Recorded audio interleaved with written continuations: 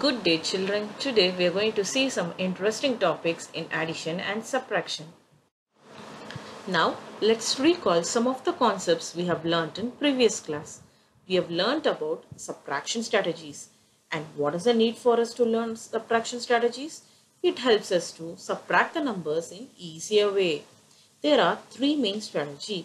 Strategy 1 breaks up the second number and subtract. Strategy 2 come forward from the smaller number to the bigger number in step.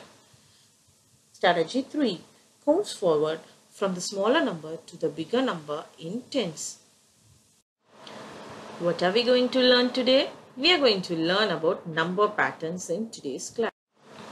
Now, let's recall some of the concepts we have learnt in previous class. We have learnt about subtraction strategies. And what is the need for us to learn subtraction strategies? It helps us to subtract the numbers in easier way. There are three main strategies. Strategy 1 breaks up the second number and subtract. Strategy 2 come forward from the smaller number to the bigger number in step. Strategy 3 comes forward from the smaller number to the bigger number in tens. Example 1. Look for a pattern in the differences, then write next to. And the question is 2, 6, 10, 14, 18, 22 and so on. Here we are going to find the difference of every next numbers. First we are going to find the difference of 6 and 2. 6 minus 2 is equal to 4. Likewise, we are going to find the difference of the next number 10 and 6. 10 minus 6 is equal to 4. Since the differences of next consecutive numbers are 4, keeping that in mind, we are going to find out what is the number when subtracted with 22 gives a difference of 4.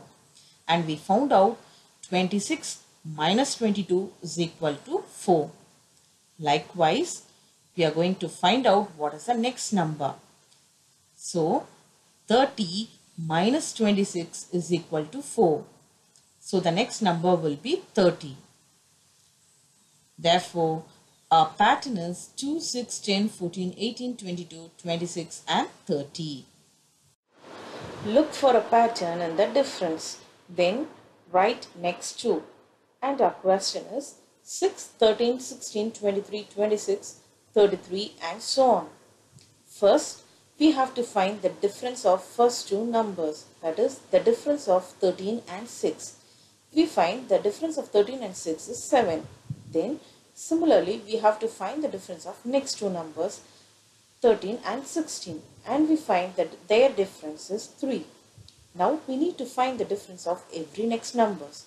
Since the difference of next consecutive numbers are 7 and 3, having this in mind, we found out the difference of 26 and 33 is 7.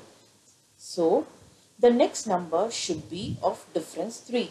So we guess the next number should be 36. So we have the difference 3. That is 36 minus 33 gives you 3. Similarly, we know that the difference of next two numbers should be of 7. So we guess the difference of 43 and 36 should be 7. Therefore, the number pattern in the difference goes like this. 6, 13, 16, 23, 26, 33, 36 and 43. Our next question is add until you see a pattern, then complete. What do you notice about the sum of three consecutive numbers? By adding the above given question, we have 1 plus 2 plus 3 gives you 6, 2 plus 3 plus 4 gives you 9, 3 plus 4 plus 5 gives you 12 and 4 plus 5 plus 6 gives you 15. We can notice the sum of three consecutive numbers are 6, 9, 12 and 15. So thereby we can say that these numbers are multiples of 3. Our next question is look at the pattern to complete the towers.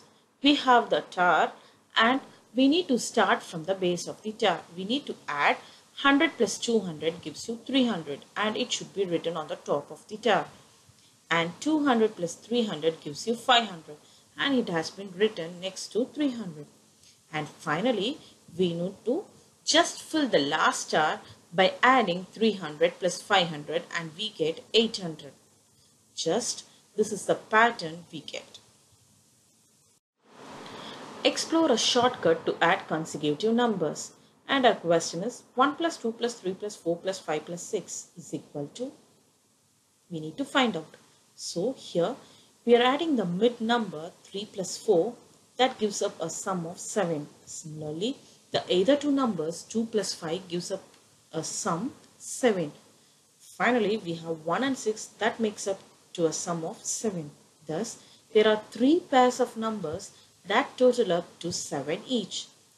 So 3 into 7 gives you 21.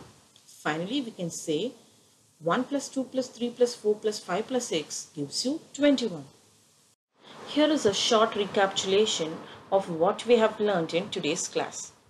The main thing is we need to find the difference of every next numbers to complete the pattern. Thank you, dear children. Hope you all enjoyed today's class.